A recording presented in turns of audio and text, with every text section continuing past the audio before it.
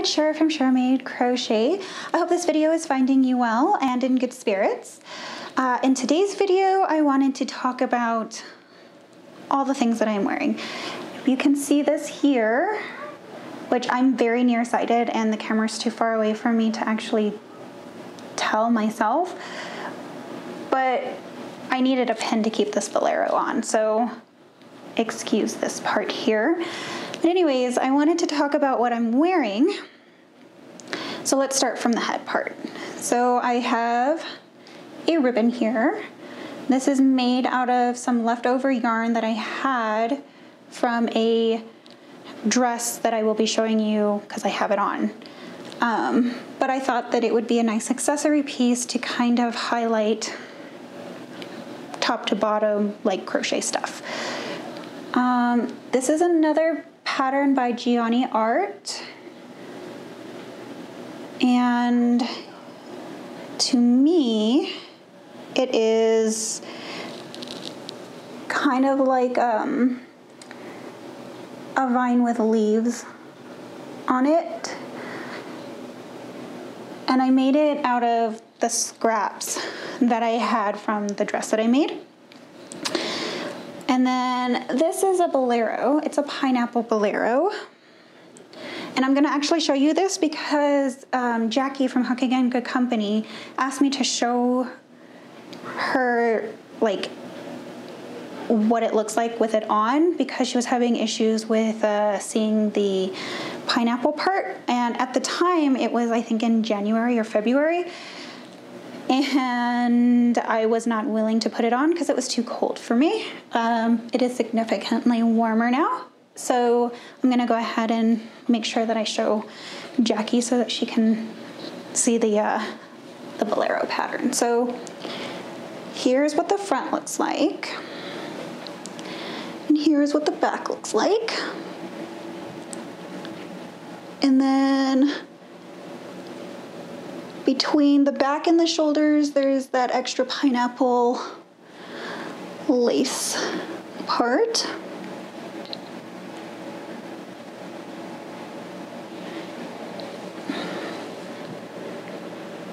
And I have it at the middle because it's another type of crochet tape. And you basically make it two separate pieces of tape that can go around the perimeter of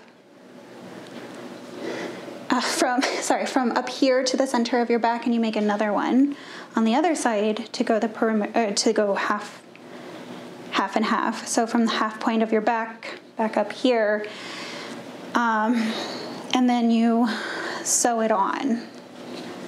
So it's done in 3 pieces like that, and I'll make sure to put a link in the description box down below for the YouTube tutorial that I used. It was a tutorial by Majovel Crochet. So anyways, that is the hair piece and this. Now the next piece is done with Gazelle Princess yarn, which is actually a thread, and it's 100% rayon, and I bought 12 balls of this, and this is what's left of ball number 12. I couldn't actually make a final repeat with what I had here, so I just cut my losses, and I'd much rather have more than not enough. And I wasn't ever going to, I'm not ever going to buy this yarn again. It was a pain in the butt to work with, and then on top of that, the fabric that I was making from the crochet felt so much like plastic. I did a test to see if it was actually made out of natural fibers. It passed, but I was kind of resentful of the fact that it felt like plastic when it was a natural fiber. So anyways, here is the pattern. So here's where you start off with. It's this section right here. And then from here, you work up And I just decided to do a basic V-neck type top, and it comes with a strap like that. I don't like showing that part, so that's why I have the Bolero on. And then after you're done working the top, you work the bottom, which is the skirt pattern, and you work around and around and around and around until you're happy with the length, which I'm so happy that it stretched out, because it stretched out a good 3 or 4 inches. So for the skirt pattern, you do 2 rows like so, and then you do an increase row, and that's what kind of gives you that pleated look for the skirt. And it goes all the way down, and for me it went down to right above my knee, but now it is sitting comfortably, like hiding my knees, which is the perfect length for me. I'm super excited that it went down. And yeah, and so for this section here and this section here, I used a 2mm crochet hook. And then for this section here, I used a 2.25mm crochet hook. And I was actually really concerned because when I made the, when I was making it initially, before it was blocked, it was actually a little bit tight on me, and it actually felt like my chest was being compressed. But it's had a few washes. And I didn't have enough room to properly block it. So I had to kind of let gravity do its thing. When I washed it, I put it up on a hanger to dry, and that was what it needed, to kind of stretch things out.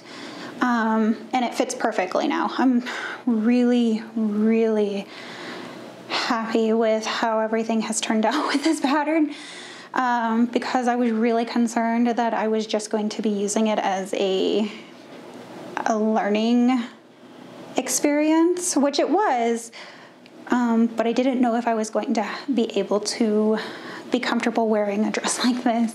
And now that I know that I am, I'm really excited to make more. So